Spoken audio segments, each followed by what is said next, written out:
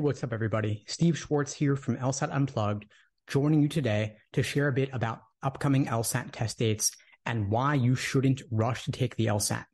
Before I get into it, a little bit about LSAT Unplugged. We offer live online classes via Zoom, on-demand video courses, small group coaching, and one-on-one coaching. Check out the links below this video to find out more and to book a call with me and my team. We'd love to help you out. So, upcoming LSAT test dates. There are several LSAT test dates coming up later this year and into next year as well for the upcoming admissions cycle. We have April, June, August, September, October, November, January, February, April, and June over the next 12 to 15 months. There are a lot of opportunities to take the LSAT. And so what this means is that you should not rush to take it sooner than you feel that you will be ready. At the time of this recording, the April LSAT is less than 1 month away. And in my view, there's really typically no great reason to take the April LSAT because it's too late for the cycle finishing up.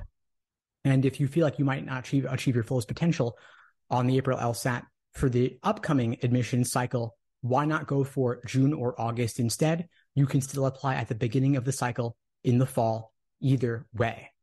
Now, currently, the June LSAT, less than 3 months away. What you should typically find is that in the final couple of weeks prior to the LSAT, you should be scoring at or around your target or goal LSAT score, ideally a few points above your goal, so that if worst case scenario, if something goes wrong on test day, the proctor screws up, internet's bad, there's noise outside, interruptions of some kind, you will still have a safe buffer. So if you find that you're scoring at or around, or ideally a little bit above your goal LSAT score in those few weeks prior to the June LSAT, for example, you could then, of course, go ahead and take it in June.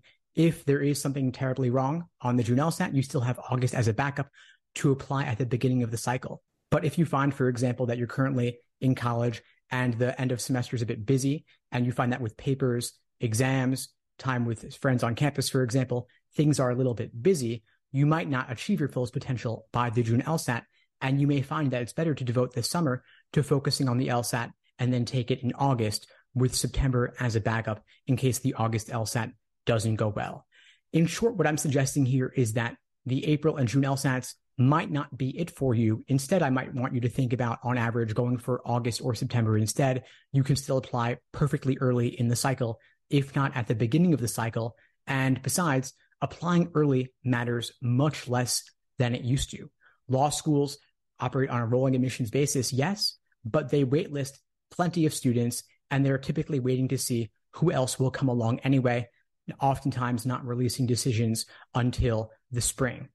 As I recorded this right now in mid-March, currently lots of schools are announcing decisions now, and so why apply in August or September and wait 6+ months to hear back when you could instead take it in September, October, November, achieve your fullest potential on the LSAT with multiple opportunities to retake within that range of test dates, and you can still apply early enough to get scholarship money to have good chances of admission. Even the January and February LSATs are not too late, although, as I said, I do believe the April LSAT is too late for any given admissions cycle.